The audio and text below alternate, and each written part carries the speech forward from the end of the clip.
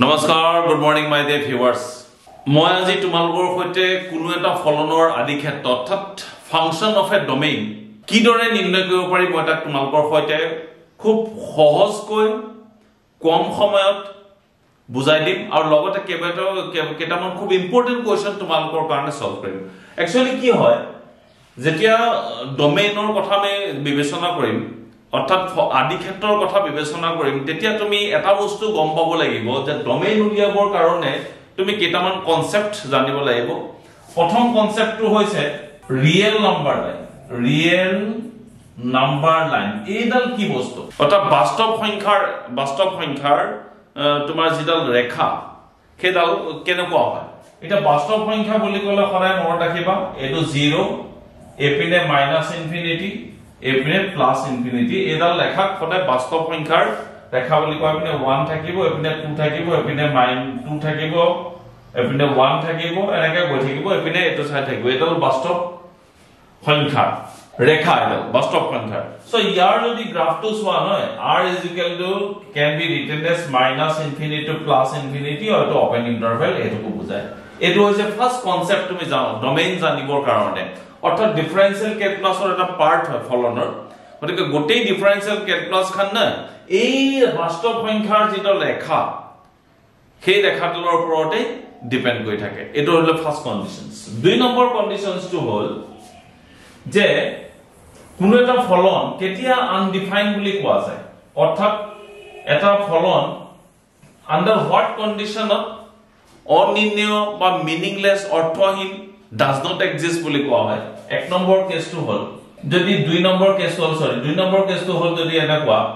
1 divided by 0 তলৰ সংখ্যাটো ডিনোমিনেটৰ যদি 0 হৈ যায় তেতিয়ালে এই ফাংশনটোৰ এনসাৰ আহি যাব ইনফিনিটি অৰ আমি কি বুলি ক'ব পাৰিম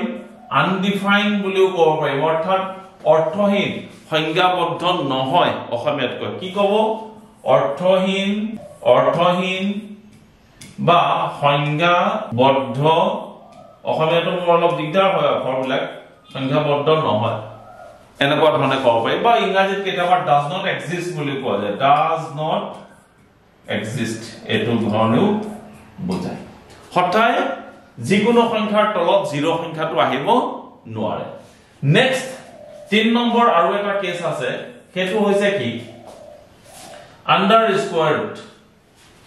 বৰ্গৰ ভিতৰত কোনো এটা সংখ্যা কেতিয়া নেগেটিভ হ'ব নোৱাৰে সদায় মনত ৰাখিবা ই সদায় পজিটিভ হ'ব লাগিব তাৰ মানে ই সদায় 0 আৰু 0 তকৈ কি হ'ব পাৰিব ডাঙৰ হ'ব পাৰিব নেগেটিভত যাব নোৱাৰে কিয় নোৱাৰে মই সাপোজ ধৰিলো -2 ইয়াৰ মিনিং কি যদি ৰুটৰ ভিতৰত -2 বা -3 এইবিলাক আহে তেতিয়া হলে আমি এটা কনসেপ্ট জানিব লাগিব সেইটো হৈছে কি ইমাজিনাৰী নাম্বাৰ অৰ্থাৎ ইমাজিনাৰী কাল্পনিক সংখ্যা বুলি কোৱা হয় যাক কি কয় i² কিমান -1 টো আহি যাব গতিকে ই কি হ'ব বাস্তৱ সংখ্যাৰ পৰা বাহিৰলৈ গুচি যাব টপিকটো গতিকে আমি কি পালো যে তিনিটা ডমেইন জানিবৰ কাৰণে কোনো এটা ফলনৰ ডমেইন উলিয়াবৰ কাৰণে ফাৰ্স্ট কনসেপ্ট হৈছে তুমি বাস্তৱ সংখ্যাৰ ৰেখাডাল ৰিয়েল নাম্বাৰ লাইন তাৰ ওপৰত জানিব লাগিব দুই নম্বৰতে কোনো সংখ্যাৰ তলত 0 আহিব নোৱাৰে যদি 0 আহে তেতিয়াহলে মিনিংলেস হৈ যাব অৰ্থহীন হৈ যাব বা does not exist হৈ যাব থাৰ্ড নম্বৰটো হৈছে স্কয়াৰ ৰুটৰ ভিতৰত কোনো এটা সংখ্যা সদায় কি হ'ব 0 আৰু 0 তকৈ ডাঙৰ হ'ব পাৰে 0 হ'ব পাৰে 0 তকৈ ডাঙৰ হ'ব নেগেটিভত আহিব নোৱাৰে নেগেটিভত আহিলে আমাৰ i² -1 ইউজ হৈ যাব আৰু তেতিয়া এটো কি হৈ যাব কাল্পনিক সংখ্যাৰ ভিতৰত অৰ্থাৎ কমপ্লেক্স নাম্বাৰ টপিকত গুচি যাব গতিকে আমি ডমেইনৰ ক্ষেত্ৰত এই কথাকেইটা যদি তুমি সৰুকৈ সহজকৈ মনত ৰাখিব পাৰিছা তেতিয়াহলে তুমি ডমেইন 2 ছেকেণ্ডতে তুমি কাম সলভ কৰিব পাৰিবা এটা মই দুটামান অংক লৈছো চোৱা একেবাৰে সহজ অংক লৈ লৈছো যাতে তোমালোকে 2 ছেকেণ্ডতে বুজি পাইছো এতিয়া ফাৰ্স্ট অংকটো লৈছো মই চোৱা এক নম্বৰ অংকটো লৈছো fx = 1/x - 3 মই সাপোজ ধৰিলো তোমাক কৈছো যে এই অংকটোৰ কি উলিয়াব দিছে ডমেইন উলিয়াব দিছে এটা ডমেইন উলিয়াবৰ কাৰণে আমি সদায় মই প্ৰথম যেটো সেকেন্ড কন্ডিশনটো দেখাইছিল তলত কি হ'ব নোৱাৰে 0 হ'ব নোৱাৰে ডমেইন উলিয়াবৰ কাৰণে গতিকে answer লখতে fx is defined enake likhi lobo para fx is defined fx সংজ্ঞাবদ্ধ হ'ব কেতিয়া if x minus 3 is not equal to কি 0 তাৰ মানে তলত x minus 3 মানটো কেতিয়াও কি হ'ব নোৱাৰে 0 হ'ব নোৱাৰে that is x is not equal to 3 সব হ'ব পাৰিব কিন্তু কি হ'ব নোৱাৰে 3 হ'ব নোৱাৰে এটা ইয়াক তুমি নাম্বাৰ লাইনত চোৱা ৰিয়েল নাম্বাৰ লাইনত দালা চোৱা এটো 0 এটো মাইনাস ইনফিনিটি এটো প্লাস ইনফিনিটি এখিনি 3 আৰু এখিনি মাইনাস 3 এটা 3 হ'ব নোৱাৰে সো এটো গুণ কৰি দিম তাৰ মানে বাকি সব হ'ব পাৰিব খালি কি হ'ব নোৱাৰে 3 হ'ব নোৱাৰে তাৰ মানে ইয়াৰ পৰা দুটা ইন্টাৰভেল গৈছে এডাল এপিনে যাব এডাল একিনে যাব তাৰ মানে এটা ডোমেইন কি হ'ব minus infinity to 3 to include নহয় কি ওপেন ইন্টারভেল হৈ থাকিব ইউনিয়ন 3 to ওপেন হৈ থাকিব প্লাস ইনফিনিটি বুজি পাইছা সবে এটো হৈ গল आंसर এই কোন বই দিব পাৰিলে তুমি এক মাৰ্ক এটা পাই যাব এই নাম্বাৰ লাইনত মই যেনেকৈ এক্সপ্ৰেছ কৰিছো এই বস্তুটো যদি তুমি বুজি পাইছা তেতিয়ালে তোমাৰ কাম খতম তিনি যেহেতু হ'ব নোৱাৰেছো এখিনিতে মই গুল এটা কৰি দিছো এটা নাম্বাৰ লাইনটা লাকি এটো হাকুটা দি দিছো তাৰমানে এটো আৰু পাস নহয় এখিনিটা সিগি থাকিব এইখিনিৰ পৰা ডোমেইনৰ आंसरটো এখিনি এটা ইন্টাৰভেল সদায় কি বুজাই আছে ইউনিয়ন বুজাই আছে ক্লিয়াৰ যিমান অংক কৰিবা তিমান তোমাৰ কনসেপ্ট ক্লিয়াৰ হৈ থাকিব সো মই আৰু এটা অংক লৈছো একদম সহজ অংক এটা লৈছো 2 নম্বৰ লল fx √x - 1 মই লিখিলো fx কি লিখি লৈছো √x - 1 এতিয়া fx ডিফাইন কৰিব পাৰিবা সংজ্ঞা দিব পাৰিবা under what conditions if x - 1 greater or equal than 0 that is if x greater or equal than 1 তাৰ মানে x ৰ মানটো 1 আৰু 1 ৰ পৰা ডাঙৰ হ'ব লাগিব এটা যদি নাম্বাৰ লাইনত এক্সপ্ৰেছ কৰা 0 1 -1 plus infinity minus infinity x ৰ মানটো 1 আৰু 1 তকৈ ডাঙৰ এপিনে গুছি যাব হয়নে 1 to greater or equal then আছে সো এখিনতে মই গেপ দি দিল তাৰ মানে এটা কি হ'ব ডোমেইন কি হ'ব কোনে ক'ব পাৰিবা কৈছোৱা মনতে আইডিয়া কৈছোৱা মই লিখি দিয়াটো লগত হয় নে নহয় 1 ইনফিনিটি কেতিয়াও ভিতৰত নাথাকে 8 ক্লিয়াৰ সবে ক্লিয়াৰ হৈছে বুজি পাইছা একদম সহজ অংক এইবিলাক নেক্সট আৰু এটা অংক মই fx = x² + 2 মই তো অংক 3 নম্বৰ অংক এটা তুমি চোৱাছো এটো অংক তলত 0 আহিব লাগে তলত কি ক্ষেত্ৰত 0 আহিব কোনো ক্ষেত্ৰতে তলত ইয়া 0 নাই x ৰ মানটো তুমি -1 লব x = -1 কি পাবা -1 = 1 + 2 তাৰ মানে 1/3 ডিফাইন কৰি আছে x ৰ মানটো এবাৰ 0 লবা f0 কি পাবা 0 + 2 1/2 এটো ডিফাইন কৰি আছে x ৰ মানটো 1 লবা ইয়াৰ পৰা মই কি পালো f of 1 = 1 + 2 তাৰ মানে কিমান আহে 1/3 তাৰ মানে x ৰ মান মই পজিটিভ লৈছো নেগেটিভ লৈছো আৰু 0 লৈছো তিনিটা সংখ্যা আহি আছে তিনিটা সংখ্যাতে এই যেটো আমাৰ ডেফিনেশন দিয়া আছে ফলনটো দিয়া আছে এই সংজ্ঞাবদ্ধ হয় অৰ্থাৎ মিনিংফুল হয় বা মিনিং এটা আমি মিনিং থাকা এটা ভ্যালু পাই আছো গতিকে তেতিয়া হলে তুমি যদি ইয়াতে সোয়া ইয়াতে কি দেখিলা 0 আহিছে নেগেটিভ আহিছে পজিটিভ আহিছে গতিকে আমি মই যদি তোমাক কওঁ যে ডোমেইন কি ডোমেইন লিখি দিম মই r বুলি লিখি দিম r কিয় লিখি দিম r ৰ কি সংখ্যা থাকে 0 থাকিব সকলোবোৰ পজিটিভ সংখ্যা থাকিব সকলোবোৰ নেগেটিভ সংখ্যা মই ইয়াত এটা দুটা কৈ উলিয়াছো তুমি ইচ্ছা কৰিলে হাজাৰ হাজাৰটা উলিয়াই দিব পাৰা -1 -2 -3 -4 -5 উলিয়াব পাৰা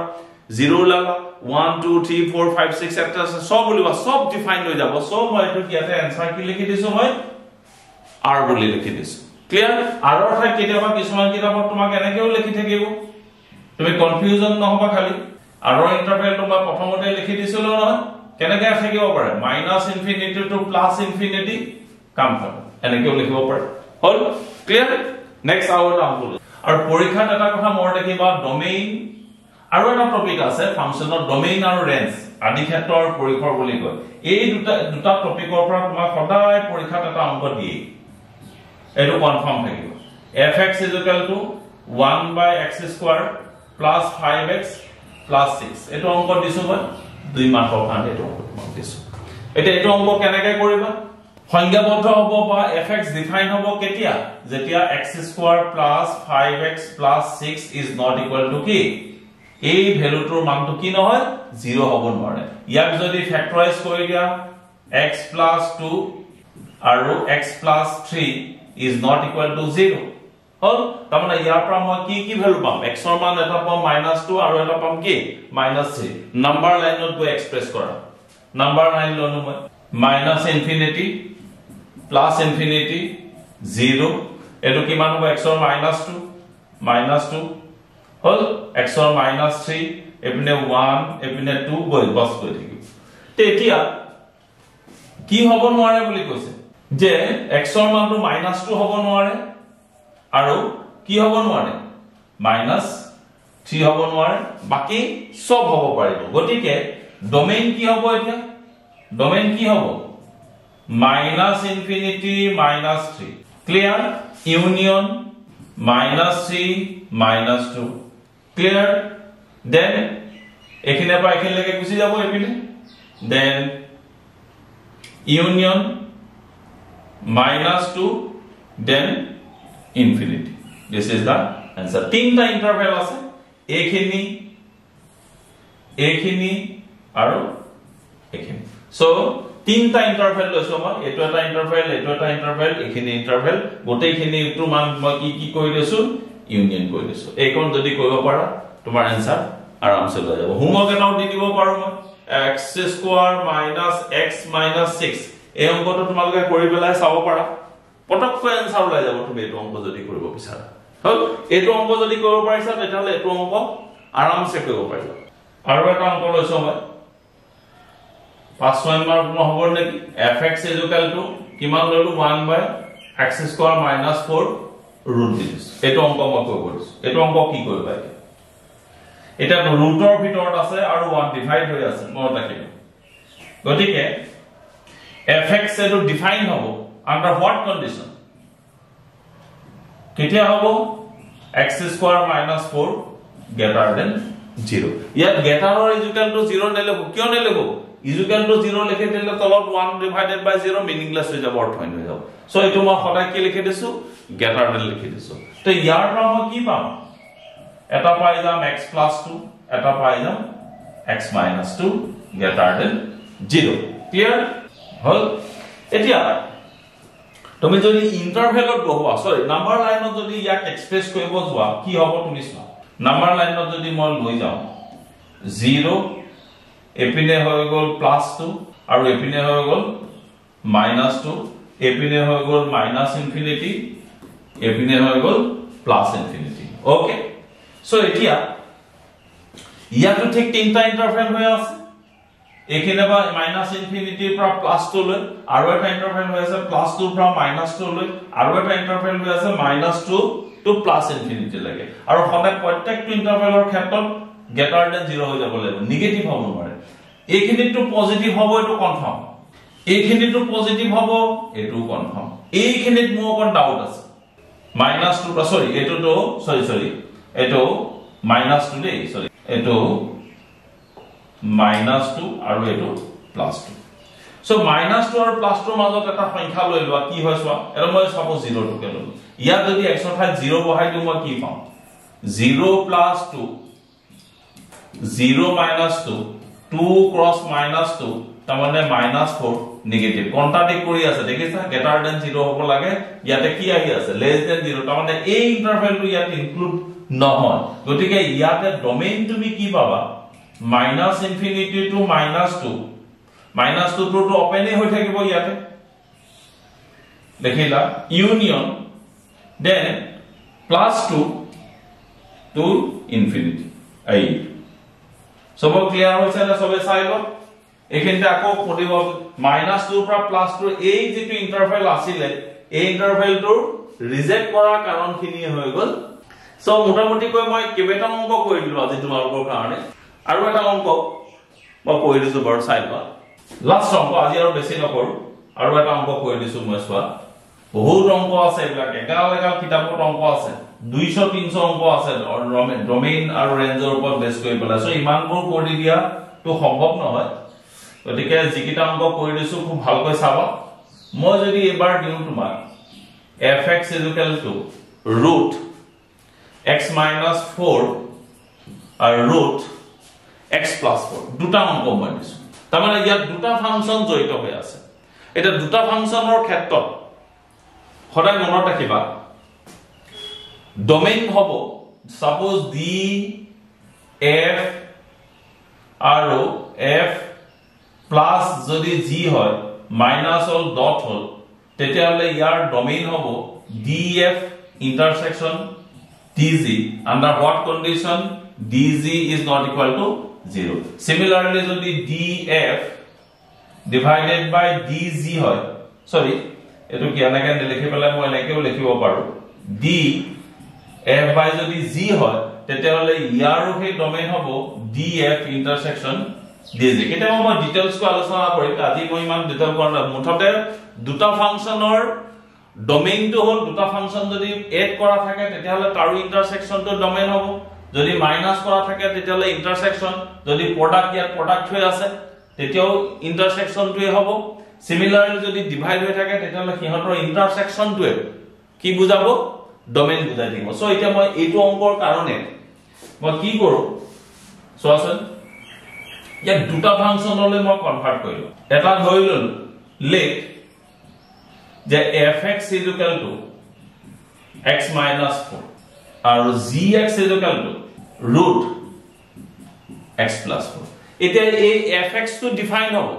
under what condition x minus 4 greater or equal than 0 this implies x greater or equal than 4 ইয়াক যদি নাম্বাৰ লাইনত বহুৱা সৰি ৰিয়েল নাম্বাৰ লাইনত বহুৱা তেতিয়ালে ইয়াতে হৈ গল 0 এটো হৈ গল 4 আৰু হৈ গল -4 তো x ৰ মান তো 4 আৰু 4 কৈ ডাঙৰ গতিকে হি কোন যাব এপিনে যাব তেতিয়ালে ইয়াৰ df কিমান হ'ব 4 ইনফিনিটি ক্লিয়াৰ সিমিলারলি এটো কাউন্টে সোয়া gx তো ডিফাইন হ'ব কেতিয়া যেতিয়া x + 4 greater or equal than 0 ইয়াৰ পৰা মই কি পাম x greater or equal than -4 পাম ইয়াক তুমি নাম্বাৰ লাইনত বহুৱা